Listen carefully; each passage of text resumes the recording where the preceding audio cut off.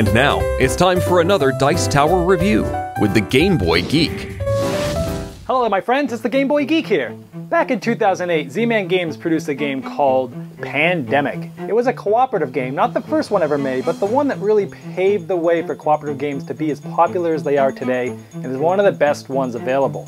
And then they re-released it in 2013, earlier this year, in this great new production value box and components. Then a year later, in 2009, they released an expansion for that called On the Brink. And then also earlier this year, 2013, they re-released it with the new art to sort of make it look really new and hip. Now, in late 2013, I'd say, just right around Gen Con 2013, Z-Man Games came out with the next expansion, In the Lab. And look how beautiful this board and game is. We've got to talk about this today. We're going to have a chance to crack it open, where we're going to be spending most of our time in the lab, sequencing diseases, characterizing them, testing cures, putting things in centrifuge dishes and growth dishes and separator dishes. We're going to be in the lab having lots of fun, checking out this new way to play. Is it worth it? Does it change it enough? Is this an expansion you need to have? Let's answer those questions and check it out.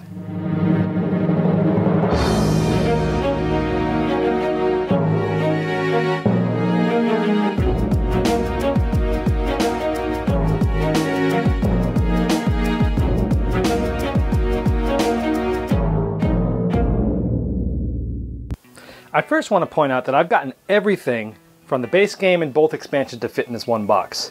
Now let's check it out here. I have all three manuals for the two expansions in the base game. I've got the original board, the base game board. I've got the In the Lab board. And then in here, I have all of my different cards that fit actually exactly perfect. We have all the new vials that we'll show you a little bit later.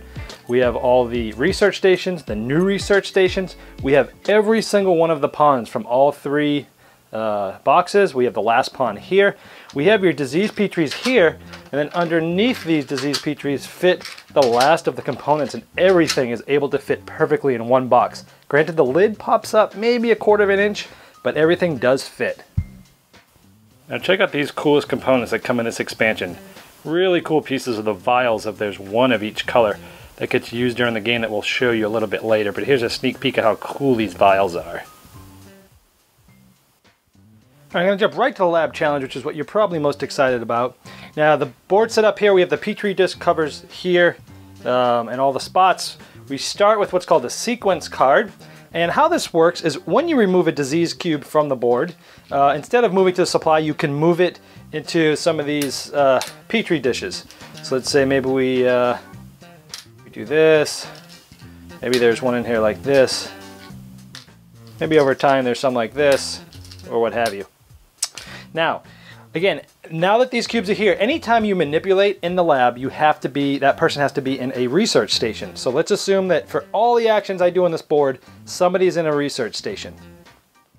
Now, so here we see this Petri dish, and we see some arrows. This dish can go this way or this way. Same for this dish, can go this way and this way. Now, if this dish goes, if the cubes in this dish go this way, we see here that they're all the same colored cubes. And what this means is that you can take as many as you want of the same color and move them to this dish. The rest of them go back to the supply. If I go this way, you could take one of each color. So in this case, if I wanted to go that way, I could take one of each color and move it here, but the second of black goes back. So that's how these two different sort of sequence lines, as they call it, or research lines, work. So let's say for a lab action, I moved all my blacks here, and in this case, the rest of these would go away, but go back to the supply. So that's moving it here. Now this dish up here is called the centrifuge dish or line, and this one down here is called the separator. And this last one is called the growth. We'll talk about that in just a moment. So once we've got here, for an action, we can place a card here under the microscope to characterize a disease. And this card has to be one of the colors of the possible disease cures for this card. In this case, it has to be black or yellow. Once we put a card here, we are solving and trying to cure the black disease, and we put one of those cool vials on there to show that we are trying to cure the black disease. Now when you do that, these gray spots, which were kind of wild cards before we characterized it, are now have to be black. So we need 1, 2, 3, 4, 5 black cubes and 1 yellow one in order to be able to test and be able to get this cure out. So now that we need so many of these, for an action, again, you can either move this to this to the sequence card and start building the cure, or you can move it to the growth dish. And notice it says X2. So anytime we move cubes to a growth dish, it doubles, and you're taking these from the supply. Now, towards the end of the game, this can get risky because if at any time during these lab actions, you run out of cubes from the supply, the game ends just like normal. So once these cubes have been doubled, now you see you can actually go to either direction here. So we've doubled them, and now we can boom, 1, 2, 3, 4, and we've got that. So now we've got this done. Now let's look at this other line here. Maybe we add a black cube here, and we take one of each during another action, and we move these over to here. And for another action, let's say we could now move these to the growth dish, and maybe these double like this. And now we can move this off into the line here. So maybe we can go here and here, and this would now sort of complete this, and the rest of these that aren't used get moved back to the supply. Now at any time, as soon as we have at least 1 cube on the sequence card, we can test the cure. And how we do that is we put, again, we're solving for black, a black card. Again, all these are actions from a research center. Put a black card there for an action. This now tests the cure as long as we have 1 cube on this. And what you can do here is once you test that, you take 1 cube from any city that's black and you can remove it and put it back to the supply. Now we've gotten this far. The last stage is to actually cure the disease, which is taking 3 cards. One person has to take 3 cards, and just like normal from a research station, and play those 3 cards right there, and then this black disease is now finally cured. Once it's cured, essentially it gets cured off. This goes to the regular board showing you're cured. These go back to the supply, and a new sequence card comes out. Now, there is a second line here. As soon as you have a second research station built, and you're at a lab, a research station, for an action, you can actually bring out another sequence card. Now, again, if you're at a research station and you don't like these sequence cards, you can always pull another one and either swap it with one of the other ones or discard it if you don't like it for an action. So if I didn't like this and maybe blue was already cured and this was here, I could discard this and put this here for an action. And there's all sorts of different ones that have, many of them have 2 different ones to cure. Some of them have many, like this one has all 5 you could pretty much pick. 2, this, and there's one of every color that's just its own color where there's 4. So there's just a lot of different sequence cards that you can see here, like that. A couple last thing to notes about the lab is that once cubes are in either of these 2 dishes here, they can be moved to either one of these sequence lines, but not both. So these 2 cubes would have to move here. You can't do 1 and 1, and then these 2 cubes could move here. Actually, this is the only one that can move here now because this is red. But they can go to either sequence research line, but they have to go to both. You can't split them up. The other note is that when you build a research center at any place on the board, you get 1 bonus free lab action when you do that.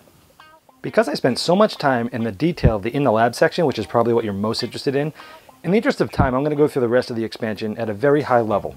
So the 4 new roles are the virologist, the field director, the pilot, and the local liaison. You can tell they're new cards because they have the little beaker in the lab section on them. Also, 2 cards, researcher and epidemiologist. They were earlier roles that were in the base game and the expansion, and now they have a new lab challenge added to them. So if you're playing the lab challenge, you replace those older cards with these new cards. If you want to see the details of these, just pause this video in HD and you can read them. Here are the 2 new virulent strain cards and the 3 new event cards, sequence and breakthrough, infection zone ban, and improved sanitation. You can tell they're from the in the lab by the local. And if you want to see more details of this, just pause the HD video and go ahead and read it. When playing the solo game, you get 1 random roll just like usual, and you don't get a second roll. The second roll is a CDC. After you finish your turn normally, which is you do your actions, you take the player deck cards and you do the infection deck cards, The CDC gets one action, and this is only in the solo game. They can move you like any normal legal move. They can reassign your role. If you're at a research station, you can change roles. You can exchange data if you're at a research station. They can swap cards with you, assuming the card's the same color as the city you're in. You can draw a card for the CDC. They can discover a cure if they have enough cards. And if you're playing the In the Lab challenge, they can do one lab action. The Mutation Worldwide Panic adds 12 new purple cubes, which essentially doubles the amount of cubes in the game that are purple. And at the beginning of the game, when you set up a game like normal and you're spreading the original diseases, there are 6 total purple cubes put out in a very specific manner. You could probably guess by looking at this how they're done. And also the 2 Mutation Worldwide Panic cards get put in the Infection discard pile instead of the ones from the On the Brink. And instead of drawing 1 purple cube when these come up, you draw 2 purple cubes. So essentially there's twice as many cubes coming out, and you start with cubes on the board. In the team game, there's either 2 or 3 teams. Each team is 2 players, so you have 4 or 6 total people. They get to choose a research station type, and they put their pawns out. They get 3 roles, and they get to choose 2 of them. They each get a secret goal, where these goals, at the end of the game, if they have won the game and that between the teams have cured all the diseases before they die, they get to flip over their goals and see the points. So they get different points for curing certain diseases and eradicating diseases, and some other things like having a certain amount of cards in the player deck or having a certain amount of spaces left in the outbreak meter. These are their secret goals. On a turn, the team members sit next to each other, and between the 2 of them, they get 6 total actions, either 3 and 3 or split 4 and 2, either way. And they also have these bonus cards that are mixed into the player deck, which help them during the game. You get 1 of these per epidemic card mixed in, and they help them during the game. If they don't use them, they get points for them as well. And they get certain points for having the first cure or the first eradication. And anytime they cure or eradicate a disease of a color, they get these tokens to help them. And then at the end of the game, assuming that they have won collectively, they flip over their gold cards, add up their points. The team with the most points is the winner. All right, well, there's In the Lab. Wow, there's a lot of stuff there, right? At first you probably just thought, hey, it's just In the Lab, one different way to play. But no, there's 3 different ways to play. There's new role cards, there's new event cards, there's new violent strain cards. You can play solo, you can play team, you can play In the Lab. There's a lot here. This gives you an almost unlimited amount of ways to play this game now, between the mutations or not, the violent strains or not, solo or not, team or not. It's crazy, I love it. Now, the In the Lab portion is probably the one you're most interested in. I really loved this. You know, I always loved Pandemic, but there was always that thing of, hey, collecting 5 cards and turning them in. It's cool, and the mechanic worked, but it wasn't very thematic.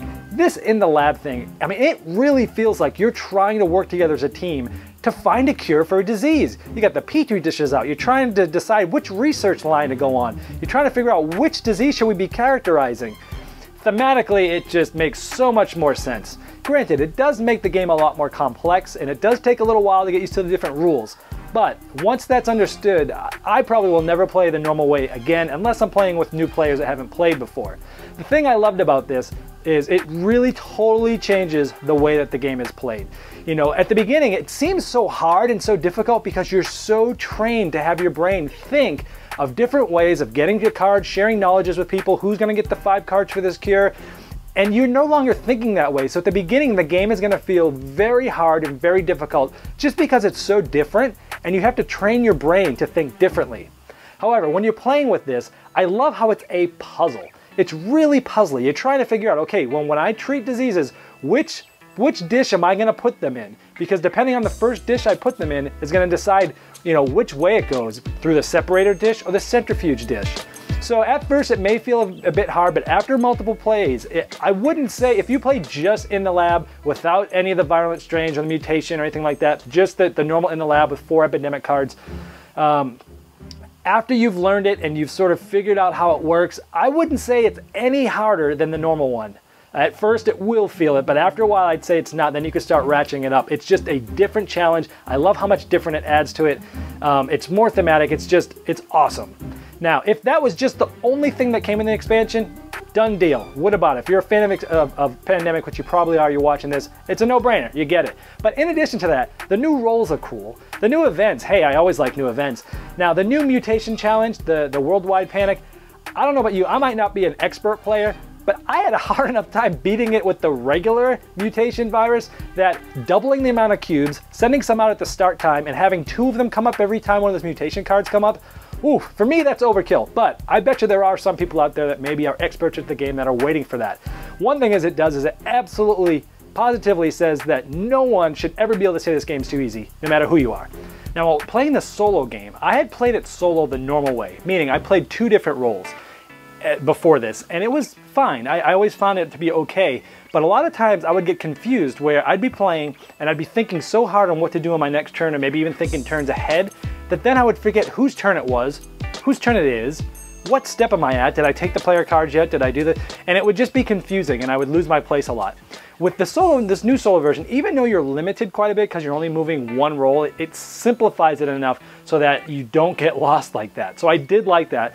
And it did give you that CDC, which allows you to kind of do those things where you're moving yourself or doing a lab action. And yeah, it's not as flexible and as interesting to make 2 different roles special abilities together.